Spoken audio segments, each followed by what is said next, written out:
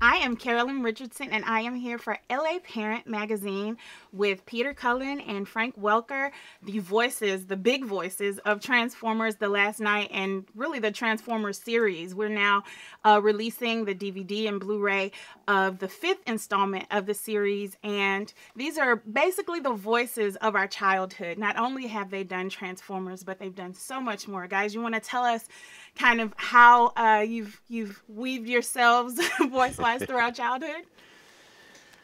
Well, that's I know it's pretty big, right, Peter? well, yeah, it's been a wonderful ride. I must admit, because Frank and I have done, well, he's done 10 times as many things as I have. Actually 20, but I'm not sure about it.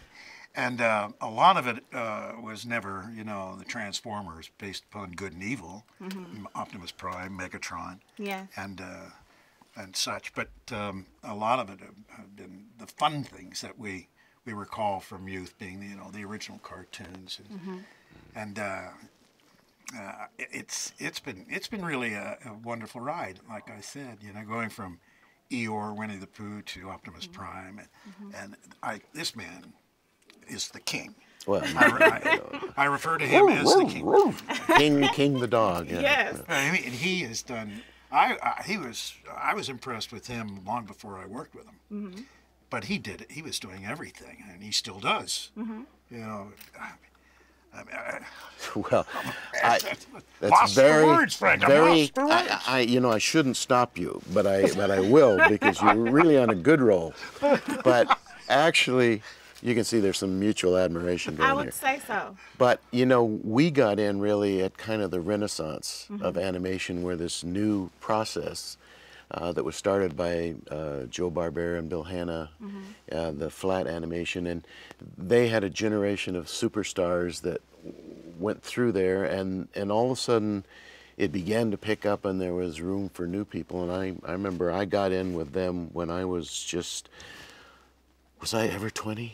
I think it was right around then. Yeah. And there was so many shows that they were producing that it really was a great opportunity for me to learn, not necessarily to speak correctly, which you've just witnessed, but making noises and cartoons. There was just so many things going on, and then new studios popped up and new product. And Peter and I met. I actually admired Peter before we met, and I saw him when he was doing a character on the Sonny and Cher show, which was that crazy little sound effect thing that was on at the beginning of every show. And I heard that and I said, oh man, whoever that is, I hope he doesn't stay in town. And literally, what, maybe 6 months or a year later, we met together in our first show, and then we've been fortunate enough to continue on working together. But That is amazing. Yeah. Wow. Well, wait a minute. I got to tell you the name of the show. Oh. Mighty Man and Yuck.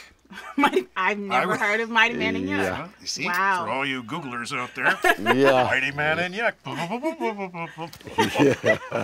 But now we have Transformers, and obviously a lot of the cartoons and the animation that you guys have voiced are basically giving children a time or an opportunity to make their imaginations come to life. So now you have Transformers, that's a movie, a live action movie, and it's not a cartoon. Talk about the importance of basically voicing people's imaginations. Well, let's say, first of all, Transformers.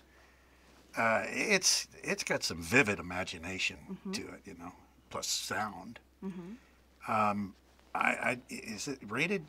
Rating is. It's PG-13. This last one is yeah, PG-13. Well, Frank and I were discussing that today. You know, a lot of critics didn't get along with the movie. You know, but critics need, you know, a plot. They need a beginning and an end. Kids need, you know, a dozen plots today. I mean, they got apps going every which way. You know, So they can true. handle that. But critics today, it appears to me that they can't handle anything if it has multiple plots or something. But you know, the movie itself takes you on such a trip. You know, Yes. really does. You know, I mean, a lot of people are not going to understand it. You know, the first time around, but kids do. Yep. They get it. A lot of reviewers didn't get it, but if they watch it again, if they can, if You know, they're not that- so reviled and repulsed, they could watch it again. They'd love it. They would. I think one of the advantages too now of when the release comes out of the Blu-ray version is that it's so compact, or so not compact, but so full of what Peter's talking about. So many elements, so much action, so many characters, so much color, so much sound. That it's a great opportunity to be able to take your time, which kids do and young people do, and I do. I like to go back and look at things and investigate that scene. Why did this happen? Who is this? Just because there's so much in terms of time. Oh, it's that you also can- because you're very old. Huh? I said you're very old. Well, yes, I do have a cold. Yeah, Huh? He does. He Huh? does. He got a terrible one. Don't stay close to him. Yes. I got it. See, I got it already. Yes. Well, I will ask your favorite lines in the movie, each of you, and have you guys look to camera and say your favorite line in the movie, in character, obviously.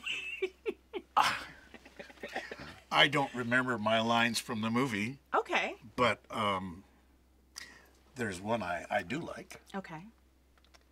One shall stand, one shall fall. Should have done the old man.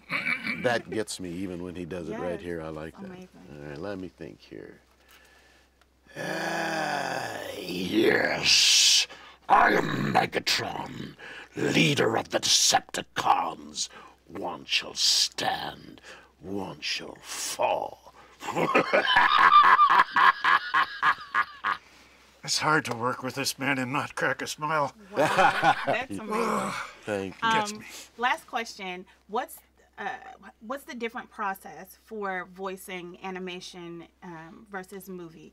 Is it a more intense process? Are the edits more, give us an idea of what makes it easier or not. Well, I think in doing animation, generally speaking, you do it with the cast. There's getting less and less now where you work more and more on your own. On the feature, I think both Peter and I worked with Michael Bay singularly or alone. And because, you need to match what's going on in the picture. And the process with Michael is a lot of fun for an actor because he comes and sits where you're sitting. He has a suggested set of lines. You look at what they have. Sometimes it's not completed. Sometimes you get to see the beautiful color finish in the mouth and on the Pencil action. sketch. Pencil sketch, yeah. And then you record with him, and he encourages you to sometimes to ad lib or to get into character. You read it 3 times one way, and then 3 times, and you can add or try something different. And it's great fun. When you're with a group, it's more like a play, and you're reading off each other. And both have advantages and disadvantages, but I think they're just 2 different type disciplines. It was more fun when you're with a lot of people. Yeah, I think so. When Because- you're having a big party and a cast, and it's like a play. And animation actors, for the most part, are, a lot of them are truly invaluable. I mean, they can do so many things. They're not one-trick ponies because they have to do 4 voices per show. Right. So they're all very, a lot of them are. And anyway, you have a tendency to laugh a lot. I mean, so a 5-hour session, back in 5 hours? At 4 hours now. 4 hours now. Oh yeah, it was 8 hours. back in the old days, Huh?